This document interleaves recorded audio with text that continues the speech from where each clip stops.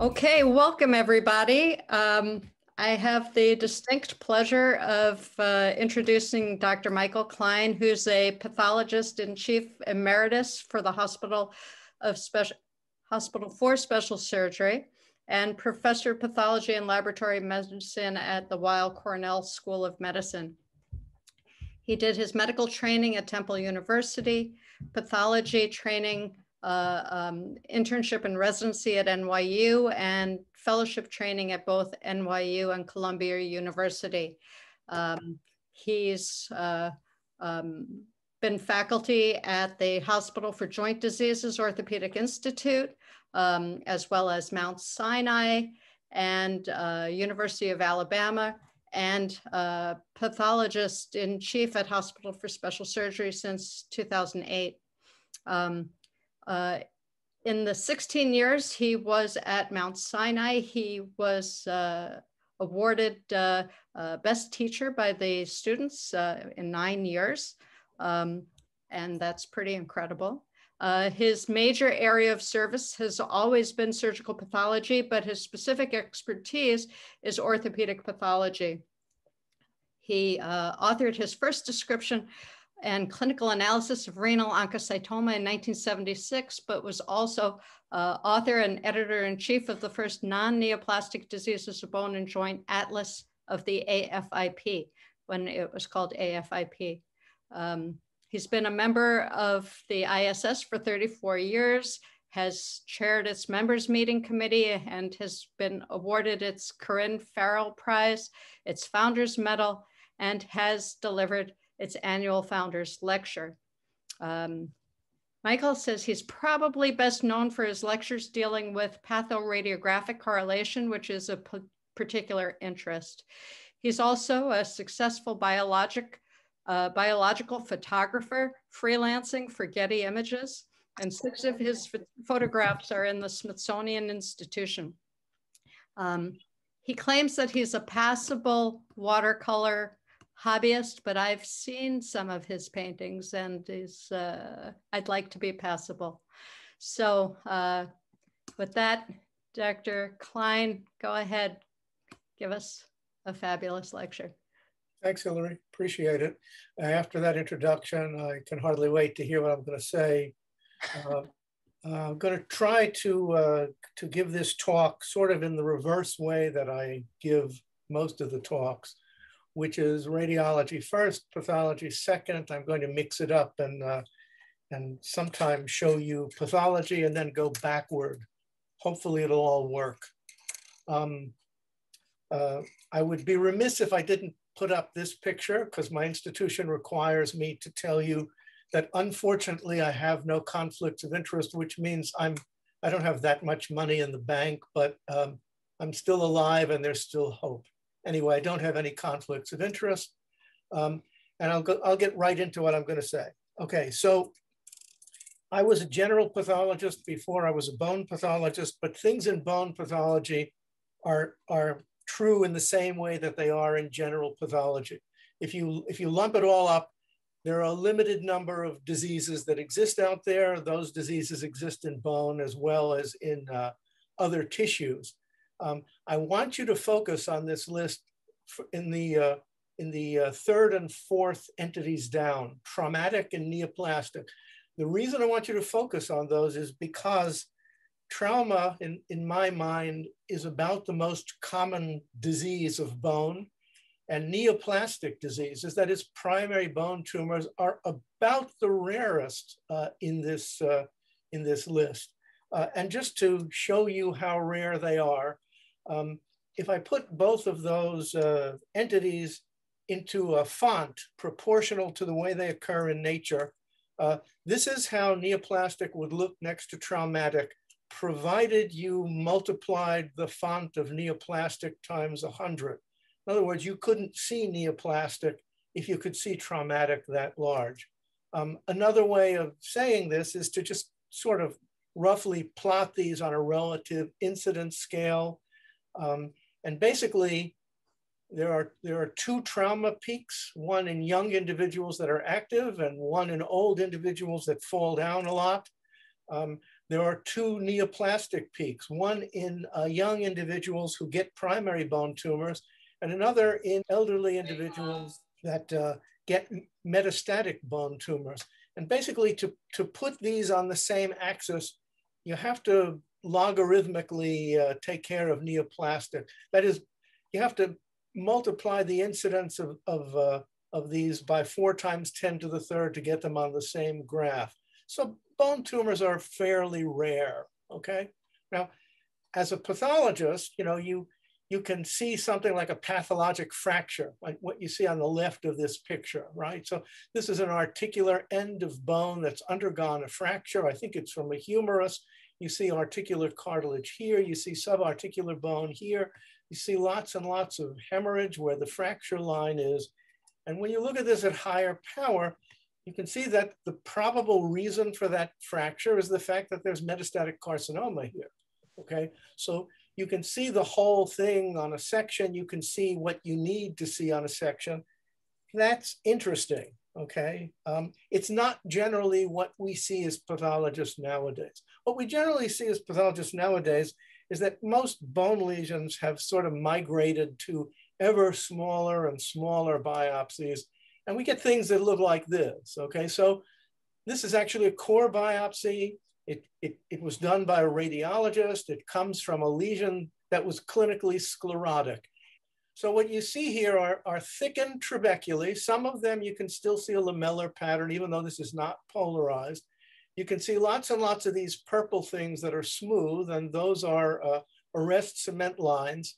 And there are many more of them than you would expect in cancellous bone. So this is consistent with a sclerotic lesion, great.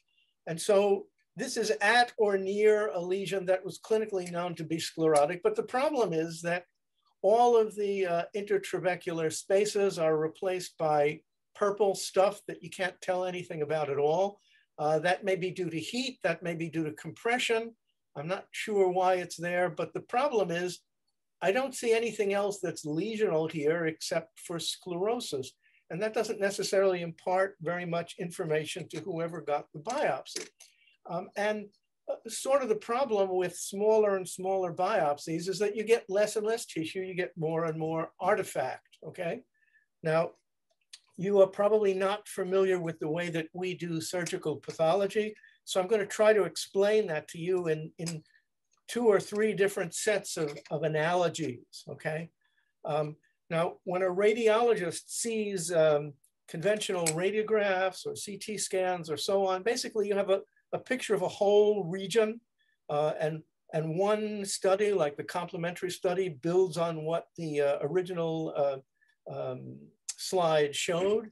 The idea being that the CT or the MR or whatever you do answers questions that maybe the conventional radiography didn't answer, but perhaps posed. Pathology isn't exactly like the same kind of Aunt Minnie that you see in radiology. With pathology, you get a sampling of a lesion that generally you haven't seen because lots and lots of times there hasn't necessarily been any clinical studies. So you're reliant upon whoever did the biopsy to let you know where it came from. And then you think about that anatomic site. You think about the alphabet of that site because you learned that in histology.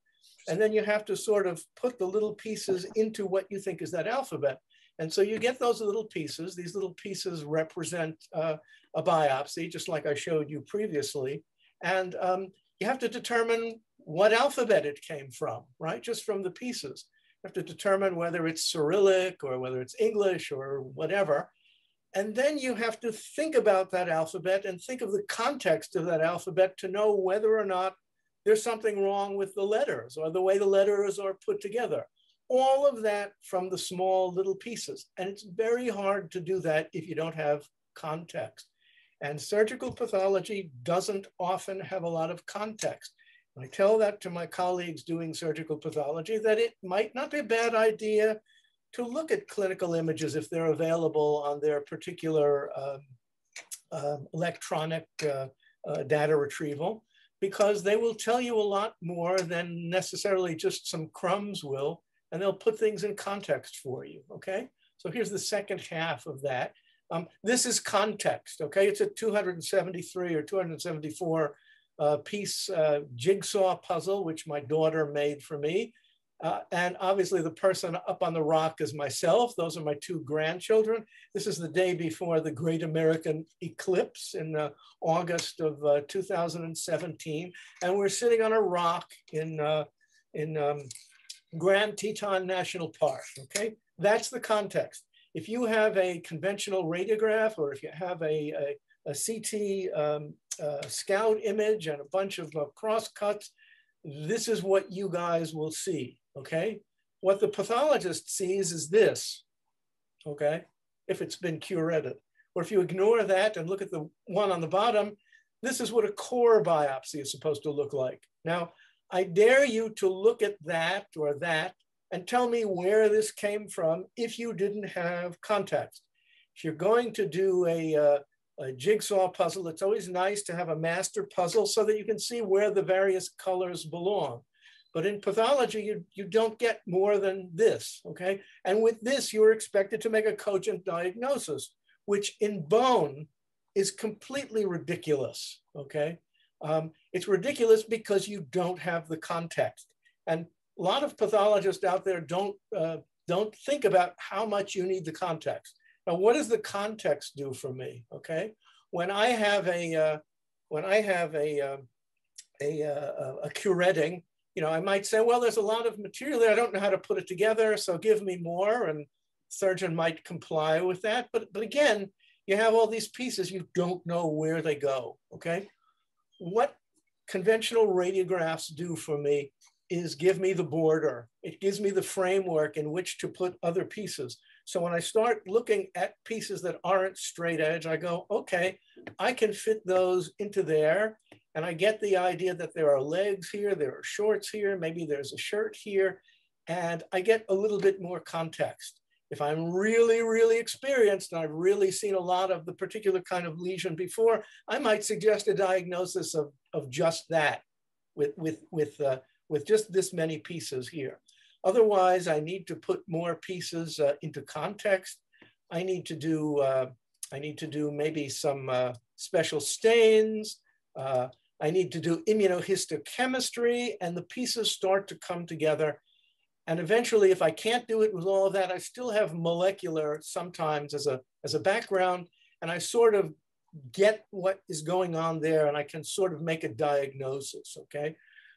But I can do all of those things, and without the context of the border, I am just completely lost, okay? All of my expertise over the years doesn't mean anything if I don't have enough of that information. And when pathologists send me outside consultations, often they will send me slides, and maybe they'll tell me what the radiographs were supposed to have looked like, but they won't give me any more, and I'll call them back and say, listen, I can give you a consultation, but if you want an expert consultation, I need the information that I would use as an expert, okay? Another way to say this, okay? This is a high power of a cytology or surgical pathology specimen, except it isn't, obviously, it's just yellow flowers. If I told you that the name of these flowers is called rock madwort, and you're a botanist, you might know that these flowers like to grow in Mediterranean climates on rocky hillsides, hence the name rock madwort. But I don't think you can tell me, given the information in this picture, where I was when I took this picture. You have to back up. You have to realize that we're not in the woods here. There's an old reinforced concrete block building with a broken railing here and some safety signs. And it's not until you walk a couple of 100 yards away to the shore, get on a boat, sail away from this about 1 kilometer, turn around, and you can see that here's the rock madwort. Here's some more rock madwort, but this is the one I was taking a picture of with the building in the background. And you could not have told me that my picture was Alcatraz, okay, unless I put it in context. In other words, while those flowers are certainly represented in the picture, they're not representative of the picture as a whole. And to me, that's the importance of clinical imaging. It puts very small tissue biopsies into context. Now, of course, there are other things that come into play when making a pathologic diagnosis. Some of those are your training background, your personal prejudices, what you ate for breakfast this morning, whether you had an argument or made up with a partner and so on.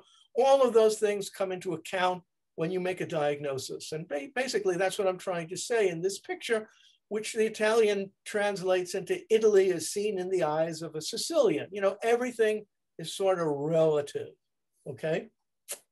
Now, since bone lesions are externally, essentially invisible when they come in, without any imaging, you can't localize the process as a pathologist. You can't characterize the process. You can't assess the relationship of the process to the bone. You can't determine the adequacy of the biopsy. And you can do all of those things if you have the right images with a small biopsy, okay? This is 2021. Clinicians and patients want minimal invasiveness. They want decreased morbidity. They want rapid turnover times. They want accurate diagnoses. And in fact, they want safety from viruses, I guess, since it's 2021.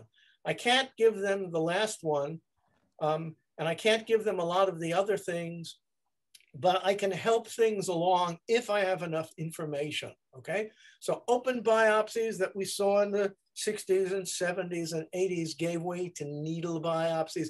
Needle biopsies have even given way to fine needle aspiration, which can work for bone lesions, but I wouldn't want to make a habit of it.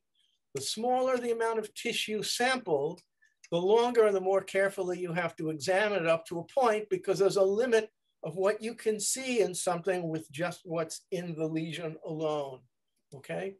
So the need for imaging studies, I believe, is inversely proportional to the size of the biopsy. Smaller the biopsy, the more information you need to put it in context, okay? Here's a good example of that. This is a fine needle aspiration, okay? And I show you this field because in this fine needle aspiration, there were only 8.5 nuclei. I've counted them. That's how many there are here. 8.5 nuclei in the entire glass slide. Okay, everything else was blood. This FNA was done by the person I consider the best FNA pathologist in the United States, or at least was at the time this was done. And he correctly identified that these 8.5 nuclei belonged to malignant cells, okay? This was a 47-year-old man who had pain in his right upper arm. And what this pathologist asked me was, do you think this is an osteosarcoma? I've already determined that this is a spindle cell lesion with malignant cells, so I think it's a malignant tumor. And most likely, I think this is an osteosarcoma. What do you think? Now, I have to always go back to Henry Jaffe. Henry Jaffe wrote this wonderful book in 1958, Tumors and Tumor-like Conditions of Bones and Joints. And to distill that book into 2 sentences or 2 bullet points, basically the first one is that specific lesions of bone occur in reproducible clinical settings. And secondly, very importantly, you make the correct diagnosis with the greatest frequency when the clinical parameters and the imaging findings are correlated with the histologic features, okay? Now, what do I get about this case that fits into this framework, okay? The first thing is this patient is 47 years old. The 5th decade is statistically the least likely age in which you're going to develop an osteosarcoma, unless of course you happen to have had therapeutic radiation to that area, which this patient has not. The second thing is that the imaging findings have not been correlated with the histologic features. And I called this pathologist and I said, well, you know, have you seen the clinical radiographs? He says, no, I haven't. And I thought to myself, well, how did you even figure out where to stick the needle to aspirate? But I didn't tell him that. And I said, would you be so kind as to figure out what the imaging findings look like and maybe send me a sample? And he said, okay. And a couple of days later, I got one panel of one view of this patient's upper arm, and I had a eureka moment, okay? And of course, you would have the eureka moment, I think, as radiologist. You see a lesion that looks like it probably was expansile before it fractured. You're not exactly sure where this ends because you don't know whether this is matrix 2, but it has relatively lucent areas, relatively dense areas. It has expansion, it has scalloping, it has a bit of cortical thickening, maybe that here. And in addition to that, it has areas of clearing or lucency. It has areas of density. And within those areas of density, there are flecks, there are incomplete arcs and rings. And so to me, this is not a bad X-ray for radiograph for a chondrosarcoma. And because of all the lucency and the fracture and the clearing, it's not a bad X-ray for a dedifferentiated chondrosarcoma. And when I think back to what the FNA looked like, basically just high-grade spindle cells, that's not a component of normal chondrosarcoma. And so I said to him, I think this is a dedifferentiated chondrosarcoma. And I wrote what I thought was a sufficiently protective report for myself that said that I thought this was a dedifferentiated chondrosarcoma, but of course it was a very small sample, blah, blah, blah, blah. None of that mattered. None of that mattered because this pathologist was in a hospital which was affiliated with Mount Sinai where I was. And within a day or so, that patient was referred there, had an operation, a Tikoff-Lindbergh by Dempsey Springfield, who basically acted, just on the FNA report consultation that I wrote. And you can see here that very good gross radiographic correlation. The expansile part is hemorrhagic, doesn't look cartilaginous. You can see that there's buttress periosteal reaction.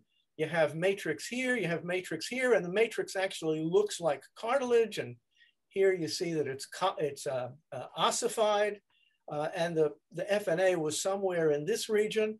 This is a very good gross example of what would correspond to a dedifferentiated chondrosarcoma, and the sections bear that out. So on the left, you have the area which undoubtedly was sampled in the FNA, and on the right, you have the cartilage matrix, which wasn't sampled in the FNA, which would be required if you were going to say that maybe this was a cartilage tumor, and it's cellular enough to be malignant. So this is a dedifferentiated chondrosarcoma, but I have to say that without that radiograph, this would be literally impossible to diagnose or suggest, okay?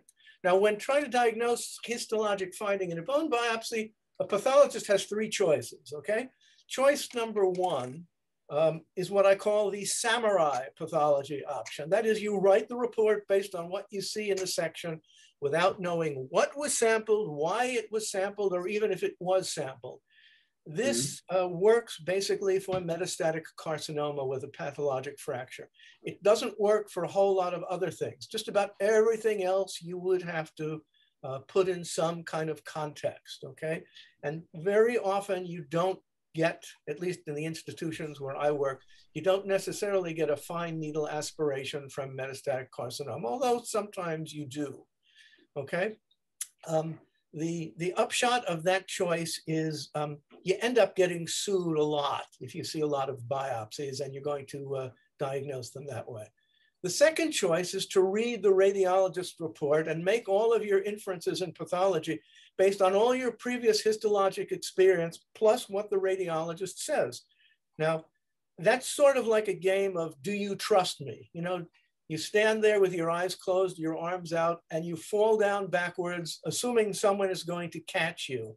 And you hope that the radiologist's report was specific enough and that the radiologist had enough experience to actually make a cogent diagnosis, which makes total sense when you look at the histology. I'll show you the consequences or the potential consequences of that next. Finally, you can examine the images before or after you look at the slides. You can do that with or without a radiologist. My suggestion to pathologists, particularly in community hospitals, is it's nice to have a good relationship and communication with at least one radiologist that might have enough time to go over an image with you. Pathologists don't like to do that in the outside world because it takes time away from their practice. And radiologists sometimes don't like to do it because it takes time away from their practice.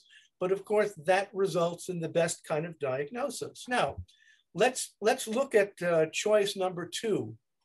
And let's look at these two profile images, shadow drawings, if you will. you can see only the outside of these two individuals. You can't see who they are, but the radiologist who's looking behind the screen can see who the individuals are. We'll call these individuals number 1 and number 2. And what the radiologist says about individual number 1 is that. I'll let you read all of these characteristics. I won't read them to you. What the radiologist says about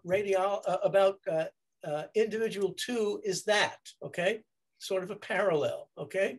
Read these choices and decide something, okay? Don't decide who these individuals are.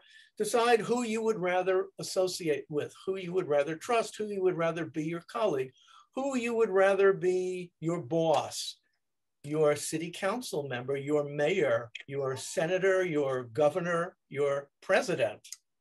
And after you've made that decision, take a look at the actual individuals and realize that while the radiologist's description were totally accurate, they weren't necessarily complete, okay?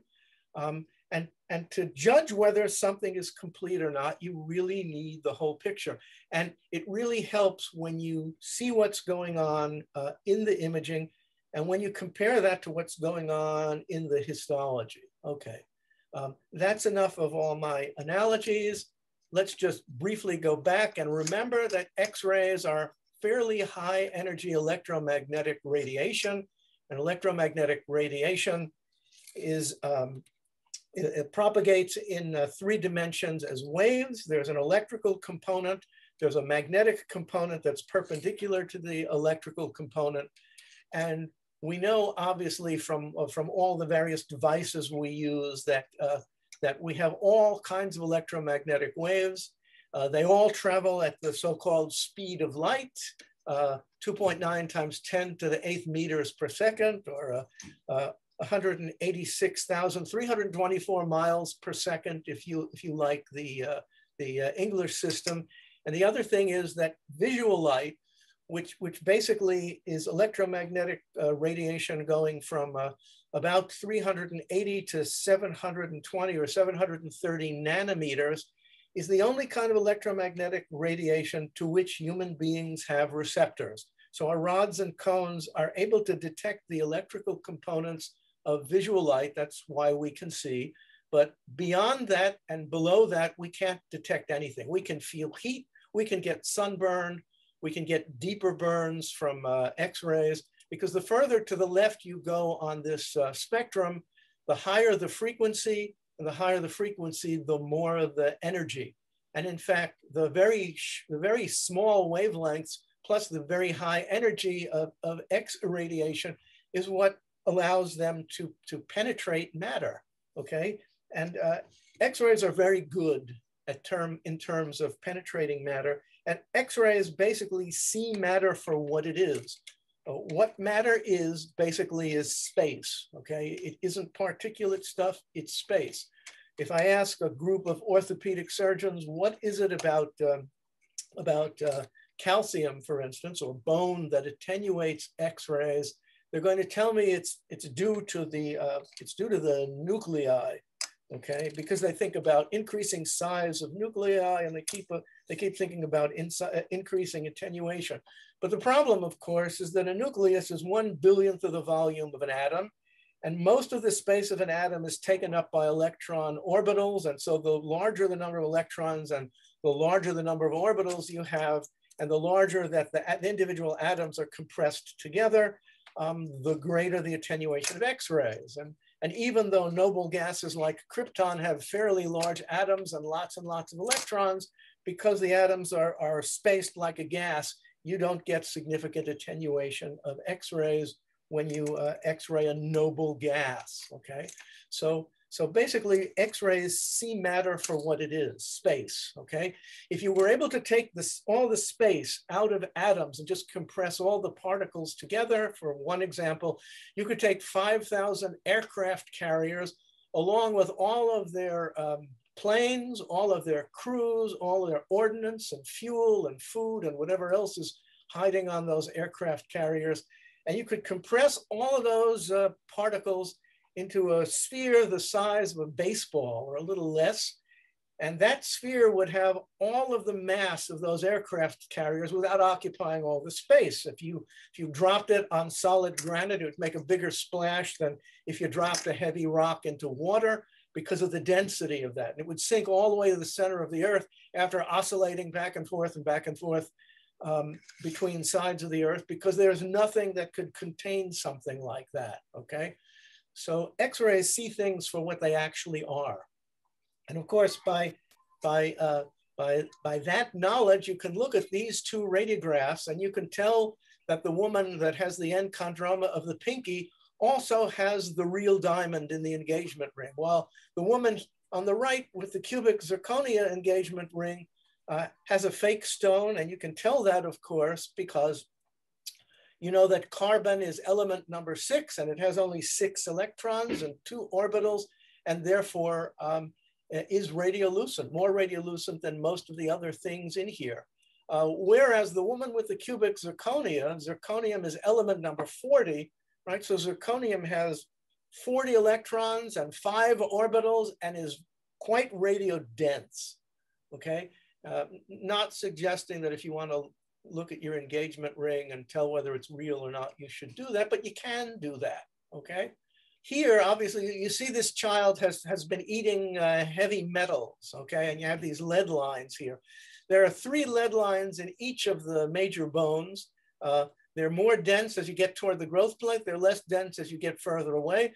This reflects the fact that osteoclastic activity has come back and has chewed away a lot of the calcified cartilage cores that were left in the bone when that episode happened, a little bit less when this episode happened, and certainly a lot less when the more recent one happened.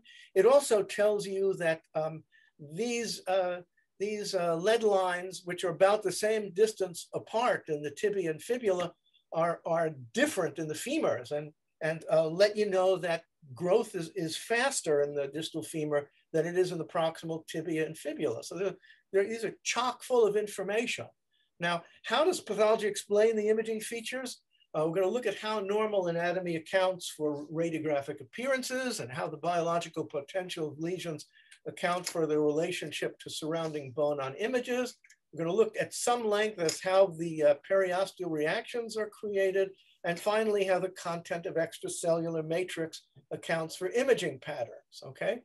If we make a section through the proximal part of the midshaft of the femur and make a cross section of that, we see that the bone follows the law of mass conservation, and that is, you have lots of bone where the bone is needed. You don't have any bone where the bone isn't needed. This is why long bones are hollow, because they want to be as light as they can while being as strong as they can. And there really isn't any force exerted inside here at all. That's a good thing because we need our marrow compartments to make marrow.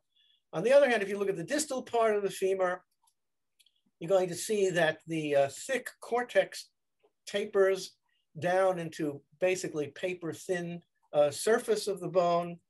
And inside the bone, you see lots and lots of cancellous bone, because in this part of the bone has to be both resistant to weight and transferring the force efficiently across the joint. It's not all at the surface anymore.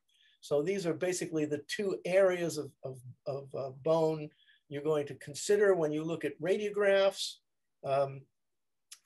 When you actually make a radiograph, you make a 2-dimensional construct of a 3-dimensional object. You know, the radiologist knows everything that's happening here by looking at this. Pathologist doesn't know that. Pathologist looks at this 2-dimensional thing and goes, okay, this is cortex, and this is cortex, and this is medullary cavity. That's not true, okay? It is cortex, but it's cortex plus medullary cavity. But the path that's traversed by the X-ray photon beam is 2 thicknesses of cortex here, whereas the path traversed by here is more than 2 thicknesses of cortex. So, so basically, you see what you think is cortex here, it is. You see what you think is cortex here, but if you're a pathologist, you don't think about the fact that most of the image here is generated by these things. And the internal portion of this is not generally visible if the cortices are intact, okay? Now, this equation explains why what you see in a given clinical radiograph. It's a four-dimensional integral. It goes from time 0, the time a lesion started or just before the lesion started, to time t, which is now when you do the radiograph. And basically, this is the image as it started at this time, plus the integral of all of the points in which there is a production of bone times the differential production of bone minus resorption of bone times the differential reduction of bone. And what this tells you basically is that there are no absolutes in bone radiology or bone pathology. What you see is a reflection of what's happening at all the points together at the same time. And while certain things look statistically like things that you know, there are certain radiological constructs where something that looks like what you think it ought to look like is actually something else, which is really the reason why we do biopsies in the first place. The second thing I want to tell you, you know all this obviously, is that at least 40% of the bone along a single path of the X-ray beam has to be destroyed or altered for that destruction to be observed in a single view on conventional radiographs. It's a very good reason why we do more than one view. Orthogonal views are important. My friend Michael Pitt always used to tell me that one view is no view. And I think that these views will tell you that, okay? So here you see the edge of a lucent lesion, which if you covered this area up, you might not see or perceive at all. You don't see that in the lateral view. And it isn't until you look at the CT scan of this that you realize there's a significant lesion in the distal part of this bone. But the problem is most of the view is covered up by patella, except in the inferior most part of this. And if you take the ratio of this length to this length, in the area where there isn't any patella, you find that the ratio of that is about 40%, which accounts for why you see this in the frontal view and you don't see it in the lateral view at all. On the other hand, if you look at this same CT scan and you measure the relative distances of destruction here versus whole bone, this only accounts for about 20% of the total amount. And so images here, which are generated mostly by cancellous bone and not by cortex, are invisible in one view and just visible in another view, okay? And the most logical way to explain that is to take that picture that I drew before and just show you these four instances, okay? In the first instances, here you have a lesion that does not add to the material density of the bone, but doesn't affect the cortex at all. And therefore is invisible because the bone hasn't been destroyed and the fat's been replaced by soft tissue, but the soft tissue plus the cortex is invisible, okay? Here you have a lesion that's affected half of the thickness of one cortex, but in this view, again, you don't see anything because 75% of the bone in that field is intact. Now, if you put that lesion in the cortex here, or if you rotated the way you did the radiograph by having another view, then all of a sudden you see a defect here where you didn't see a defect at all. This is a benign type lesion, but it's invisible in one orientation. Now, if you add the first instance to this instance and you destroy the whole cortex in this particular case, now you see a hole in the bone. And the reason you see a hole in the bone is because you've taken out more than half of the bone in that path. Okay, now, how does the pathology of bone tumors account for their relationship with the surrounding imaging? I have to take you back to papers written by Dr. Lodwig in the mid-1960s, where he defined a few kinds of bone alteration by infiltrative lesions, okay? So this would be an example of a permeative lesion. You sort of see that there's some cloudiness here. The only other thing you see is that maybe the cortex is a little bit thick here. You don't see very much in this view at all.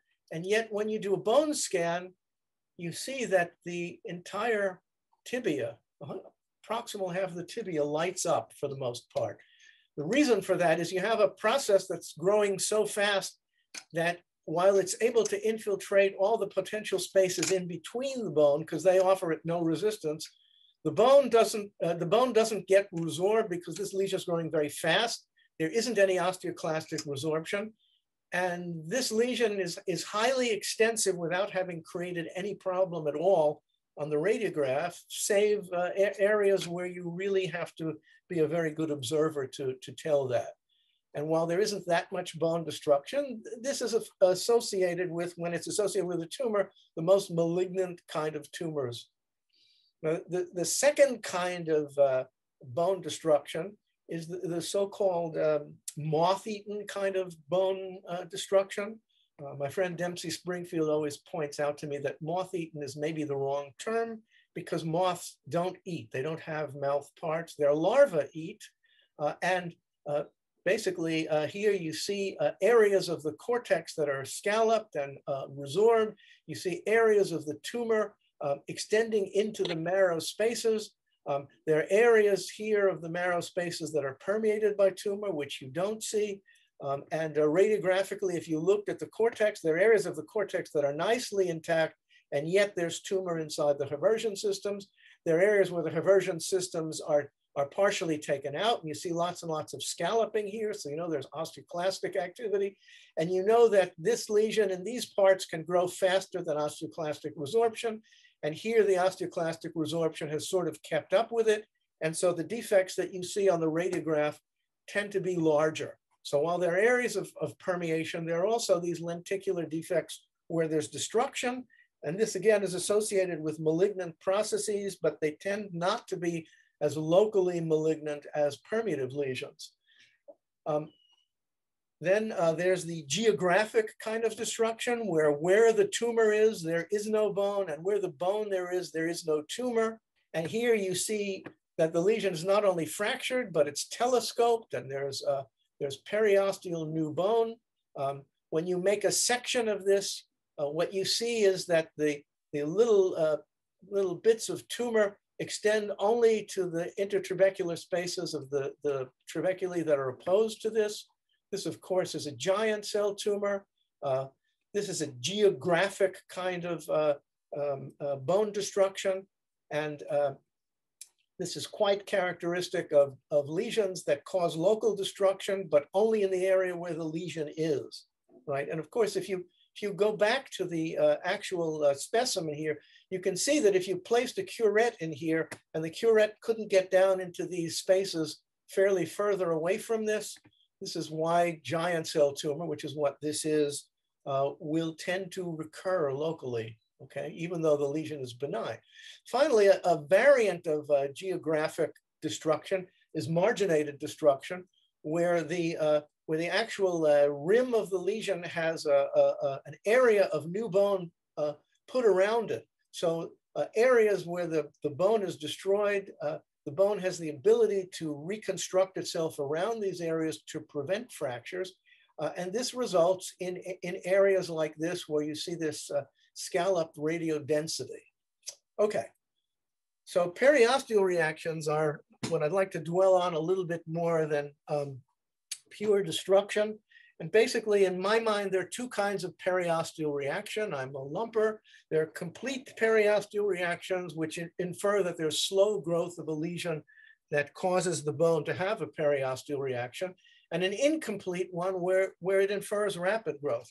Of course, what I mean by periosteal reaction is bone produced by irritated or elevated periosteum, okay? If there's no bone put down by the periosteum, there may be a periosteal reaction, but it's not likely that you're going to see it in a radiograph, okay? Here's the cortex, the outside of a cortex of bone with osteoblasts on it. This whole thing is periosteum. The inner part of that periosteum is sometimes called the cambium layer by the orthopedic surgeons who like to think about the cortex as a tree, where all the osteoblastic and osteoprogenitor cells are. The outside of this is the fibrous layer. You don't see the connection between the fibrous layer and the cortex, but it's there, and it's Sharpie fibers, and Sharpie fibers play an important part in the generation of a periosteal reaction sometimes. Here's a periosteal new bone reaction, okay? All of this is woven bone. The actual cortex is underneath here. This is lined partially by osteoblasts. A lot of osteoblasts have incorporated themselves into this reaction, which is how I know this is woven bone if I don't polarize it. And here again is your cambium layer, and here's the fibrous layer, okay? This might look something like this if you had a radiograph. This patient actually has Langerhans cell histiocytosis. You have a fairly well circumscribed lesion with a beveled edge. Look at this periosteal new bone. So it's formed on the outside of this cortex and in fact is fusiform. So it's thicker here in the middle where most of the cortex has been destroyed. It's thinner where the cortex is a little bit more buttressed. Here's a more extreme example of this. This is a very fusiform, a fairly symmetrical periosteal reaction, which is so radiodense that you can't see the nidus of this osteoid osteoma inside it. You really have to do a CT scan or a bone scan to see where this is. And if you actually do a histology of this, and we don't do very much histology on intact osteoid osteomas anymore, you will see that this nidus is buried inside the cortex, and then you have all this porous neocortex on the outside, which is as a result of the periosteal reaction, which has laid down all of this bone here. Okay, so it's a complete periosteal reaction. Now here's an example of an incomplete periosteal reaction. Of course, you recognize this as a Codman's angle or Codman triangle. Basically, this area corresponds to this area, and here you have bone produced by this elevated periosteum. And here the periosteum is elevated, but it's elevated here by actual tumor. And the only kind of tumor you see here is bone matrix produced by this tumor. This is growing too fast and elevating the periosteum too rapidly for there to be any cogent periosteal reaction here at all. So instead we have this linear area that sort of stops here, and you have radiolucency under this. This is quite characteristic of malignant processes. And in this particular case, the fact that this bone is radiodense and you have radiodensity that's diffuse extending into the soft tissue is a very good evidence that this is probably an osteosarcoma. And in fact, when you section this, here is the periosteal reaction. It's complete here, but it becomes incomplete here. And it's only down here that you start to see the tumor poking out, okay? Here's another example of an incomplete periosteal reaction. This is what you call onion skin, because there are multiple layers of this that look like layers of an onion sliced. And these layers are complete here where the periosteum is poking out, but doesn't have very much tumor within the layers. But then outside here, you see that these have become rather discontinuous. And in fact, the cortex is a little bit attenuated here. It's sort of saucerized, and that tells you that there's probably a soft tissue mass extending outside the bone. And if you look at sections from here on a radiograph, you'll see that on the inside, there's a lot of tumor. On the outside, there's some tumor, and there's progressive infiltration of the Haversian systems and the Volkmann's canals all the way to the outside, and the bone gets ever more delicate and ever more discontinuous. And so that tells you that there's something bad going on. Now, if you give a patient like this sufficient neoadjuvant chemotherapy, you can kill all of that tumor inside here. You may not kill all of the tumor in 3 dimensions, but you kill enough of this that the periosteal new bone actually keeps up with the bone destruction and eventually surpasses it. And areas that were discontinuous before are continuous now. And you see that this is starting to become a buttress continuous periosteal reaction. And the onion skin layers that are caused by all of these dilated Haversian systems are starting to remodel. Okay, now I showed you this picture before. This is the surface of the bone termed at 90 degrees, and here is the fibrous periosteum. Here's another area of this cut thinner, and you can see that the fibrous area is actually connected to the outside of the cortex by these collagen fibers, these ropey collagen fibers, which are the Sharpie fibers. The Sharpie fibers are fairly elastic and fairly loose when an individual is young, and they become ever more tense and tight as the individual gets older. If you actually elevate the periosteum and stretch the Sharpie fibers in the usual sense that they become vertical, periosteal new bone can be deposited by osteoblasts that come in from osteoprogenitor cells in the periosteum, and they form this new bone that looks sort of like a picket fence, right? You have vertical streamers and little horizontal struts like this. This is just polarized to show you that these are woven as opposed to the lamellar under cortex. And this sort of picket fence or hair on end distribution is what you see when the periosteum is elevated broadly. The Sharpie fibers are not discontinuous and they're all stretched in one direction, okay?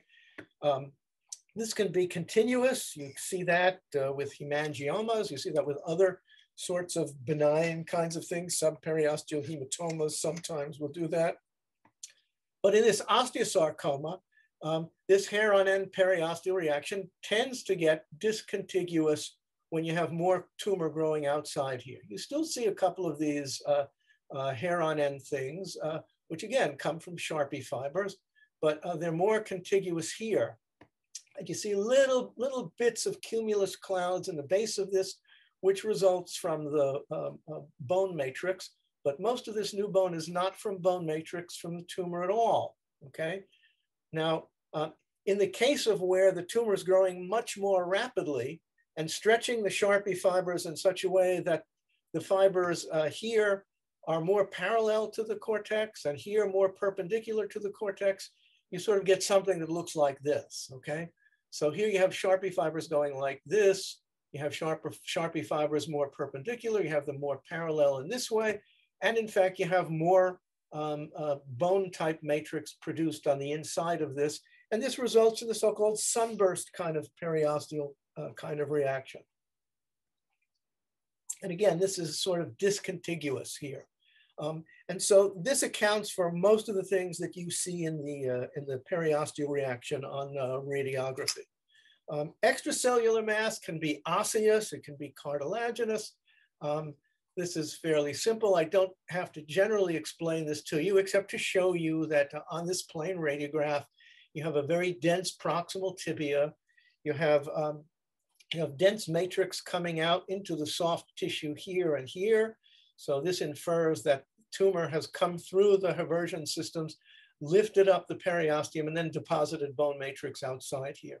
I'm more interested in these particular areas because radiographically, these areas show you bone where there should be marrow, okay? So the only areas that ought to be bone here are the cortex and the small bits of cancellous bone. These are separated by smaller and smaller trabeculae, which are interconnected and lace-like. Bone doesn't grow like this normally, okay? Not even in a fracture does bone generally grow like this. In order to get bone matrix deposited in between spicules, this basically has to be malignant tumors, which then generate that bone matrix. To show you that a little more pretty and a little more understandable. So here are, this is from the same case, here are 3 different bone spicules, which look sort of yellow-green. All of this red stuff, you can see the woven pattern of this is the woven bone.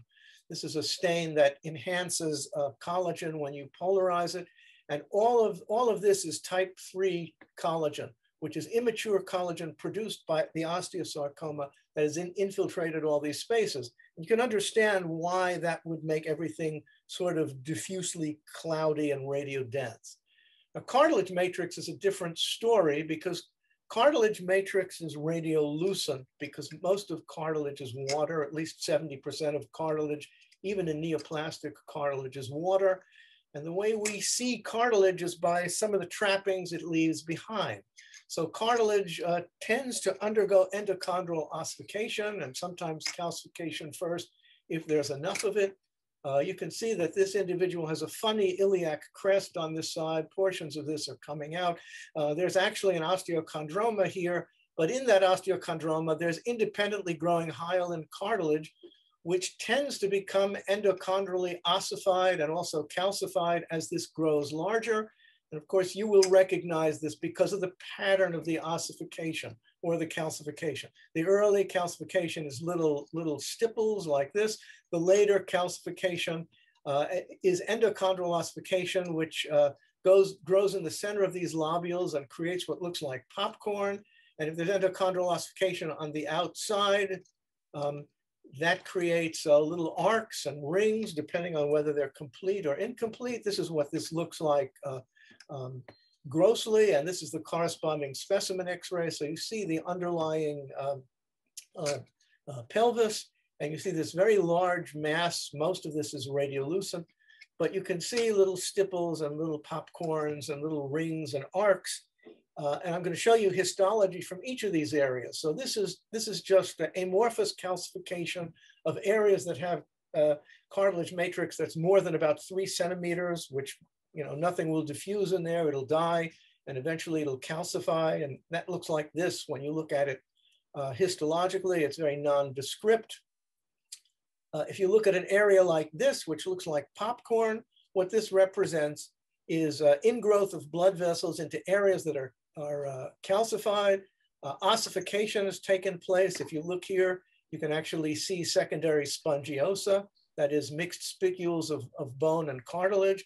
This cartilage is the residual cartilage of the chondrosarcoma, so that part is malignant, but this part of the bone is benign, okay? And then if you look at an area like this, this represents an area of lobular cartilage with ossification around the outside, and here it is, okay? This is nothing more than sort of a 3-dimensional construct of what a hen's egg would look like if you gave it the right amount of radiation. And you would see the outside as radiodense, but the inside would be relatively invisible. Okay, I always thought about chondrosarcomas as being represented as like large bags of marbles. Okay, so chondrosarcoma in 3 dimensions looks like this, right? And if you were to play Lucy Frank Squire with something like that and do a specimen radiograph of that, you know, it sort of looks like what a chondrosarcoma would look like if everything in the cartilage were densely ossified. And of course, that's because marbles are made of silicon dioxide, and silicon dioxide is radiodense. Now, if you took a bag of grapes instead, and the mistake I made here was not getting grapes of different sizes, but I just didn't want to waste that many grapes.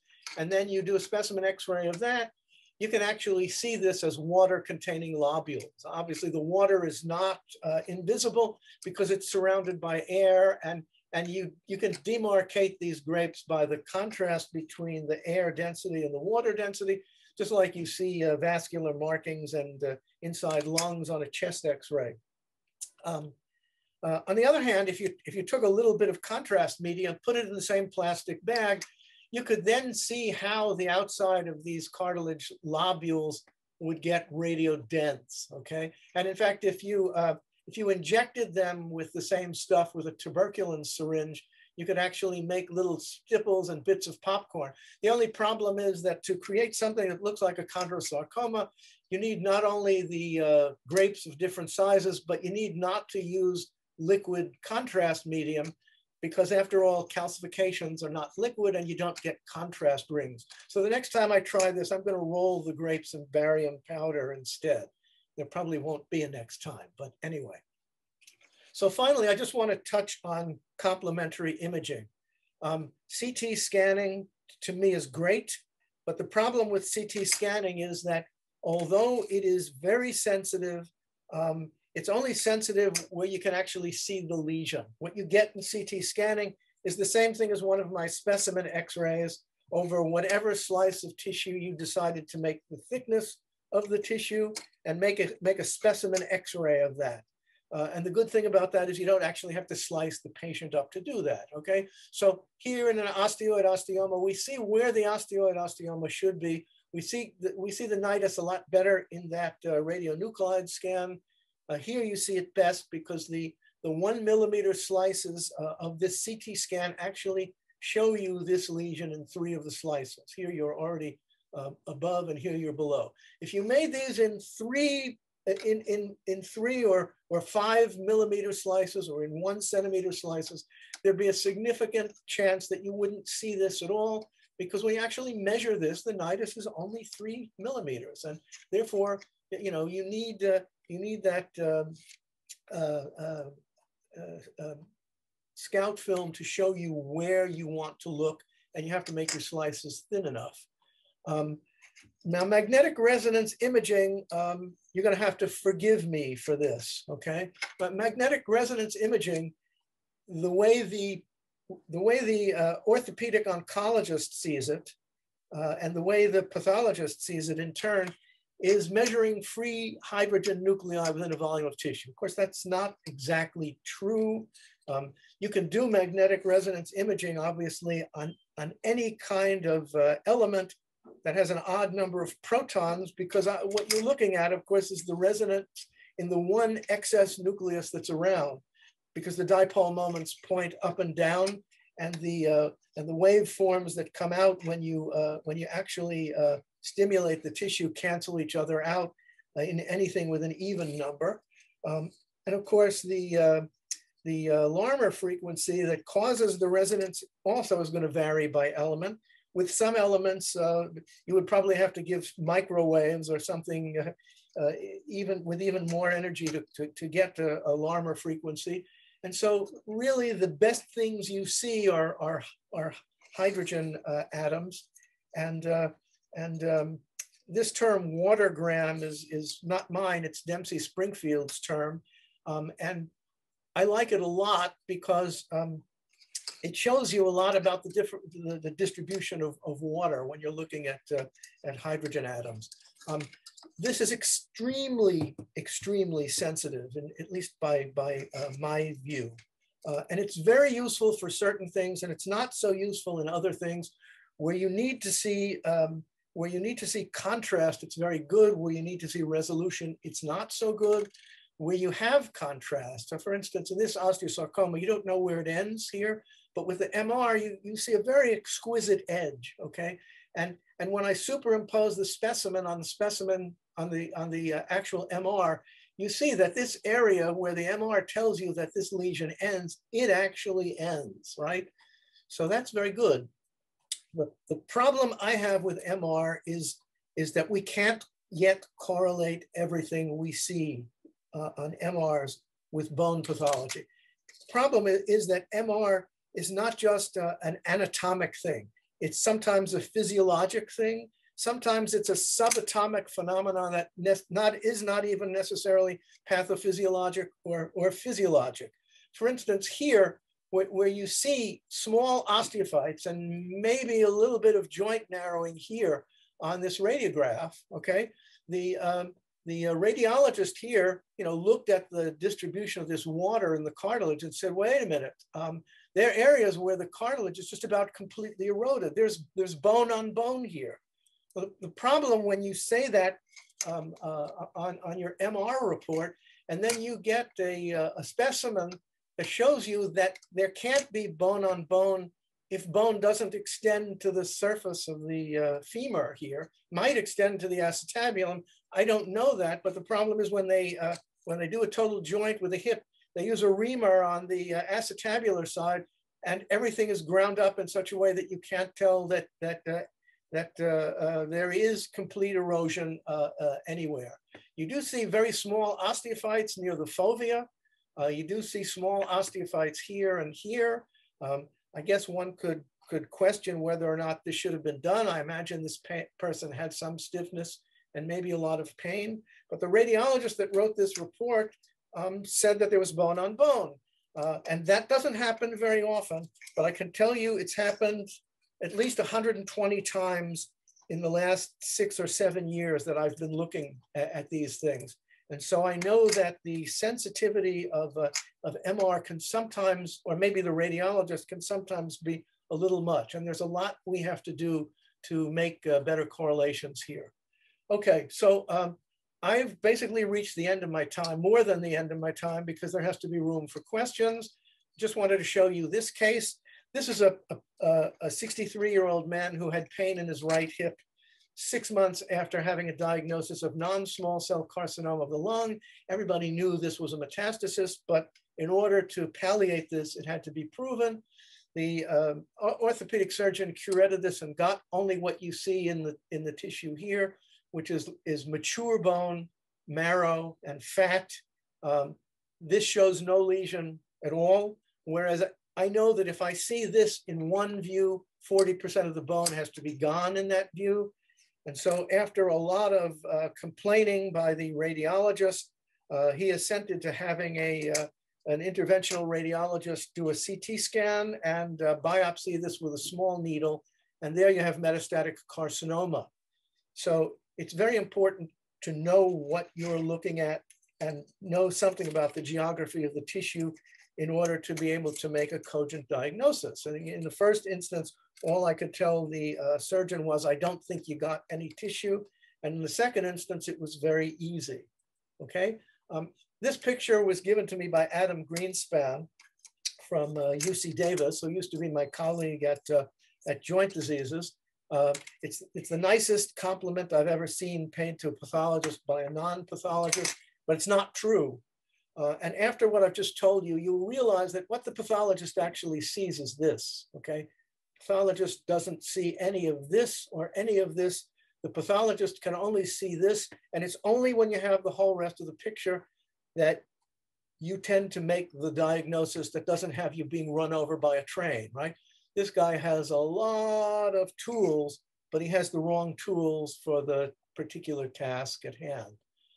And so with that, I am done. And if anybody isn't back to work or has time for questions, ask away. And these, by the way, are some of my watercolors. Yeah, hey, Mike, this is Don Resnick. Can you hear me? Yes, Don, how are you? Good, good. It's really good. Thanks for this terrific lecture. You know, I have one comment, and it kind of interested me. You showed the case of the lead lines. And it made me think of what Joe Whalen wrote years ago in the 1970s when he was at Cornell. If you remember, he said, when you look at those lines or growth recovery lines, they are a miniature of the growth plate. They have the same shape, as opposed to something where part of the bone at the outside of the wings has been taken off. And he used that for the concept of osteocytic osteolysis of bone. And I know that concept now is still popular. It is debated. So any comments you want to make about the role of the osteocyte in terms of bone resorption? Yes. I am virtually 100% that osteocytic osteolysis exists, but I'm not sure it exists enough to cause changes that are that visible in the bone. I think those probably still require osteoclasts. And the reason I say that is because of the of what is in those lead lines and the way they get resorbed, but more importantly, so the role of osteocytes in terms of what happens in bone. Of course, people tend to think about bone, particularly compact bone, as sort of a calcific prison in which the osteocytes are sort of entrapped for the rest of their lives. And you know, people talk about apoptotic osteocytes, and to all intents and purposes, osteocyte apoptosis doesn't happen. When you see missing osteocytes, either the tissue has been over decalcified or the osteocytes are dead. And if the osteocytes are dead, that means that 2 blood supplies had to be interrupted for that to happen, unless you're looking at interstitial lamellae in which there are dead osteocytes, but that's normal, and that's also off my subject. If you actually calculate the total surface area of all the osteocyte lacunae plus all the osteocyte canalicular surface area, the area works out to be something between 200 and 300 meters squared, okay? Which I've seen in some papers, they've said that it comes out to an acre. I think that's a mathematical miscalculation, but that's a tremendous surface area. And that compares to things like the alveolar surface area in the lungs, or the glomerular surface area by an order of magnitude of 200 or 300 times. So there's a tremendous amount of surface area there. And engineers will tell you where there's a tremendous amount of surface area, there has to be a tremendous amount of exchange, because that's why things evolve that way. And particularly if the ratio of the surface area to the volume is very large, okay? And if you look at the ratio of the surface area to volume in the kidney versus the surface area to volume ratio in of the osteocyte canalicular system, it's of the order of 10 to the 4th or 10 to the 5th higher in the osteocyte canalicular system. So those have to be built for exchange, okay? And if there were significant resorption of bone matrix by the osteocytes with that much exchange area, there's no way you wouldn't see it on a radiograph. I can't believe you wouldn't. On the other hand, if there was a tiny amount of resorption, maybe just resorption of the mineral part and not necessarily the collagenous part, that could be back and forth reversible, and it wouldn't be enough for you to be able to see, because there really isn't that much, volume to all of that. It's all surface area. So I don't know if that answered your question, but I believe there's a lot of osteocytic osteolysis just because of the engineering concept of surface area and volume. But yet I don't believe there's enough actual resorption of the bone to be able to see. Well, yeah, that answered it. Thanks for the detail. One other quick comment. I know it's been kind of getting late here, but you mentioned 40% when we were talking about how much bone had to be gone for us to see it radiographically. One of our visiting scholars years ago attacked that particular question with regard to the spine. And what he did was he put a drill in through the back of the vertebral body and started to remove bone without touching either the cortex or the subchondral bone plate. And then we went ahead and radiographed. And what was interesting was you could remove all of the interior of a vertebral body as long as you didn't touch the surface of the vertebral body, and that lesion would not be detected radiographically. So I think it varies depending upon how much osteopenia there is, yeah, and skeletal site. Yeah, I would agree with that. You know, I have a whole diatribe on, why is it that bone around the joints looks more trabeculated when you have osteoporosis, and, with specimen radiographs and so on, even put that in the fascicle. And yeah, that stuff is just absolutely fascinating. Well, Dr. Klein, thank you so much. That was really fabulous. Thank you. Thanks, Michael. Thank you. Bye, everybody.